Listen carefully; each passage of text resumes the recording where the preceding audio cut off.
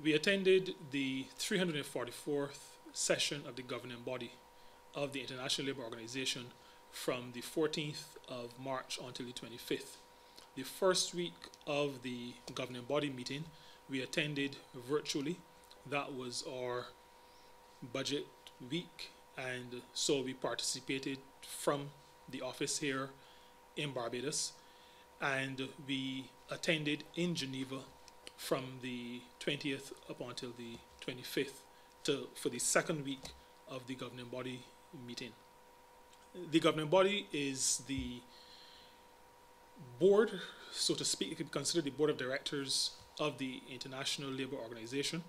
It is made up of 56 members, 28 from governments, 14 from employers, and 14 from workers' representatives. Barbados is one of the 28 government representatives. They're taken from all across the world. We're the only small and developing state on the governing body, and so that is a responsibility that we take very seriously, and that drives our involvement and participation in the governing body sessions. The governing body would address matters including the budget of the organization, approving the budget.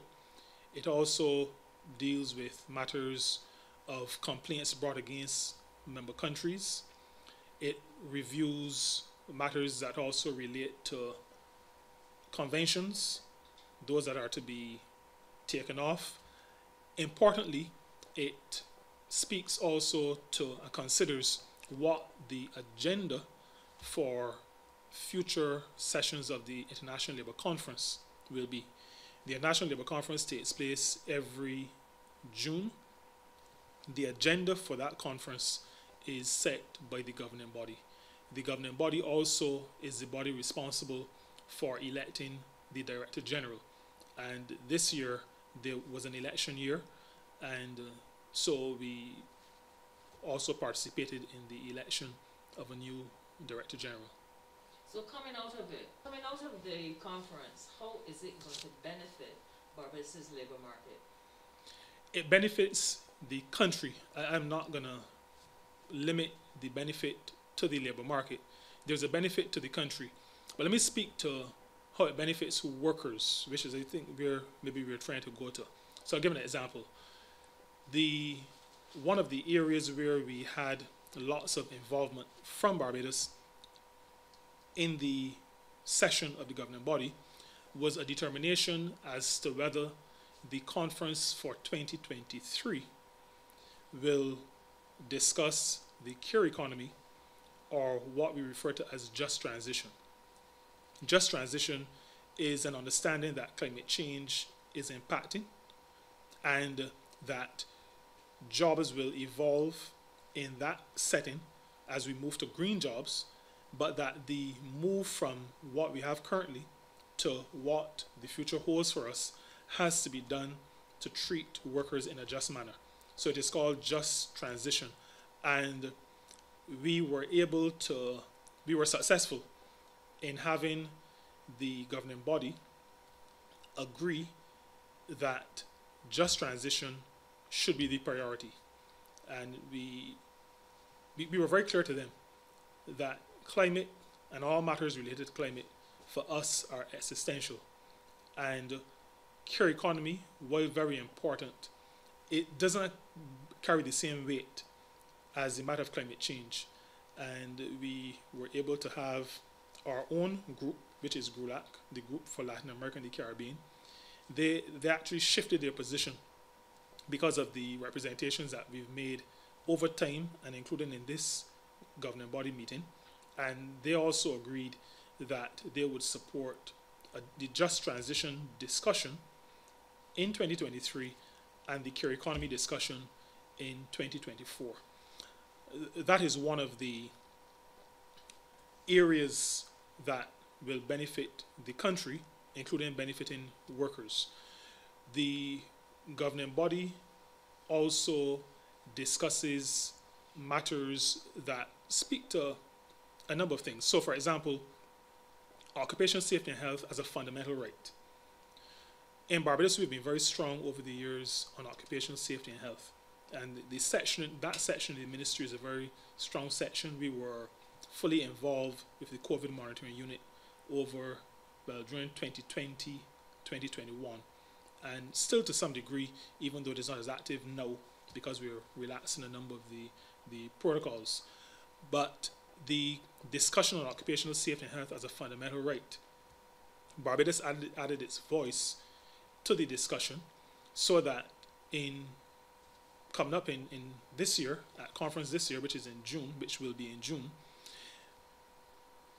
how that discussion will unfold was part of what we discussed and agreed in the governing body meetings that finished last week.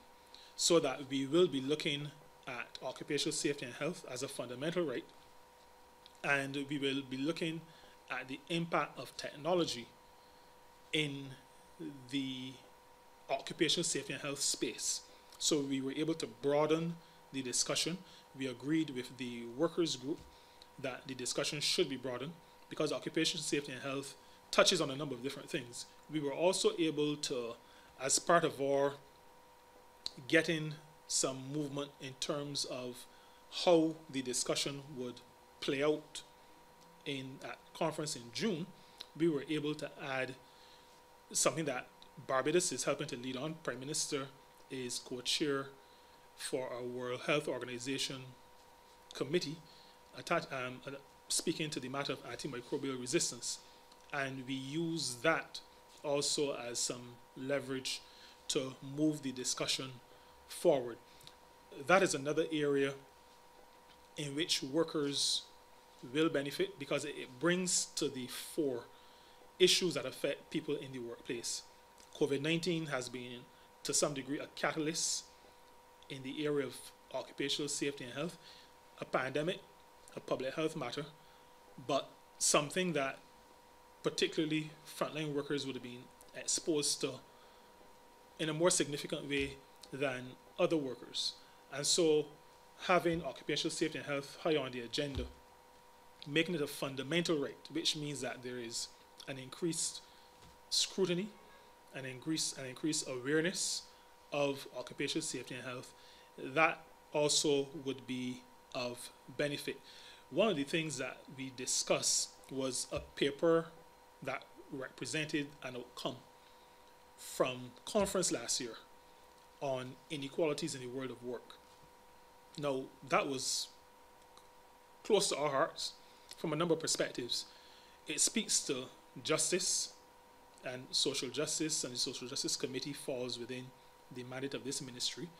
It speaks to non-discrimination, it speaks to inclusion, and last year I had the privilege to be the rapporteur for the working group on inequalities in the world of work. What we discussed at governing body last week and the week before had to do with the outcome. How are we going to move forward in addressing the matter of inequalities? And in relation to benefit to this country, formality and informality are ideas that are discussed when we're talking about inequalities. So we had, for example, in 2020, a situation where there were lots of workers who were not part of the formal sector, and so they were not included in the social protection that the National Insurance Scheme offers to persons who are part of that scheme. And so the idea of staying focused on coverage by social security, that part of social protection, because ILO speaks to social protection generally, but we focus a lot on social security. Social protection would be welfare systems and those other forms of assistance. But we were able, both from conference last year and then in our contribution to the discussion at governing body, move that agenda item forward so that there is increased focus on the matter of inequalities and an understanding that we have to focus on making sure that our workers are covered in our social security schemes. So those are some of the areas. We also were able to, you asked about benefit to the country. The election of a new Director General is always a very major, based on, it's my first, but based on all the files and the information we have, a major event. Because the Director General is the one who, working under the governing body, sets the agenda, priorities for the organization, sets the tone for how the organization interacts with its members. So we talk about member states and social partners, employers and workers, so that the participating in the election process was important for us. We met with 4 of the 5 candidates. We met with them before we left, so that was virtual. One actually came to Barbados for a meeting, and we met with him here. Then, while in Geneva, we met with all 4 of the candidates again, so that there, meeting face to face, we had a better opportunity to assess persons, to be able to speak to them directly and get a good feel for the character, personality, objectives, the kind of person who we were going to be making a decision on. And I'm satisfied that the person who was successful, who was the candidate that we supported, will understand both the issues of both the global south that we are part of, but also, very importantly, small island states.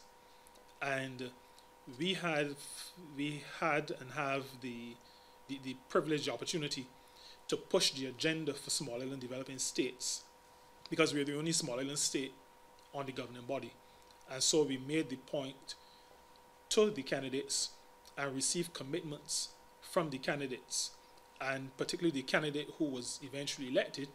I am pretty confident that he will deliver, that he will hear small island states, that he will be responsive to the particular needs that small island states have, in addition to the rest of the global south.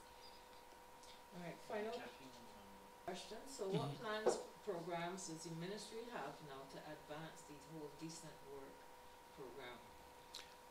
The decent work program is really all encompassing. So let me I'll mention a few. We have been sharing lots of information, but what we are working to do is to share it in different forms to make it more accessible. Information on labor laws, because the foundation of decent work is understanding rights, understanding responsibilities. And the decent work agenda means that workers have to be aware of what it is that constitutes decent work, what it is that they are permitted to do, not permitted to do, what are employers permitted to do, not permitted to do, how we encourage dialogue at the business level, at the organization level. That information sharing is something that we have been working we've been very focused on sharing that information. We've also been holding webinars. We've had a number of those, late 2020, 2021, sharing information and reaching a wider audience than we would have if we had done what we were accustomed to doing, which is bringing people into the conference room here in the Warren's office complex. So we've been reaching more people where that is concerned. Another aspect of the decent work agenda has to do with violence and harassment. And the matter of violence and harassment, including gender-based violence and harassment, is one that is also very close to us and very close to me, particularly because in 2019, I would have been one of the leaders of the committee that discussed that and that was able to reach an agreement for a new convention, Convention 190, that convention speaks to preventing and eliminating violence and harassment in the world of work, including gender-based violence and harassment. And right now, we are in a program with UN Women addressing that matter. And the intention is to sensitize persons to that particular challenge. It fits into we already have sexual harassment legislation on the books. We have anti-discrimination legislation in terms of employment. Those on the books. And this allows us to continue the process of sensitizing workers, because that too, eliminating harassment and violence in the work context, is part of the decent work agenda. And so those are some of the areas that we've been working on as it relates to pushing that decent work agenda.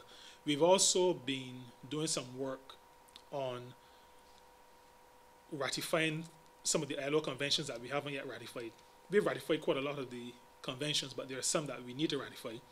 And what the process of ratifying the conventions does for us is that it heightens the awareness of our social partners.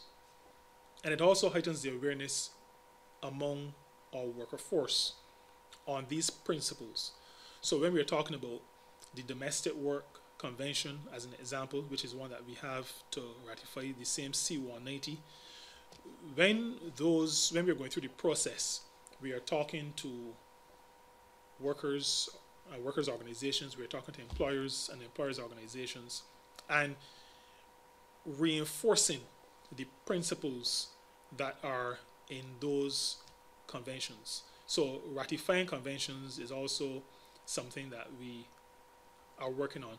The matter of the minimum wage, which we addressed last year, is also part of the decent work agenda, because when a person leaves home, spends time at work, or works from home, where home becomes essentially the workplace, the remuneration has to be sufficient to allow people to live, as we say in Barbados, to keep body and soul together. And so that is another part of the decent work agenda that continual participation helps us to realize. When we concluded the conciliation between BWU and G4S, the Prime Minister, in the press briefing that she gave after, was very clear to say that Barbados has always been very active at the ILO, but particularly from the workers' perspective.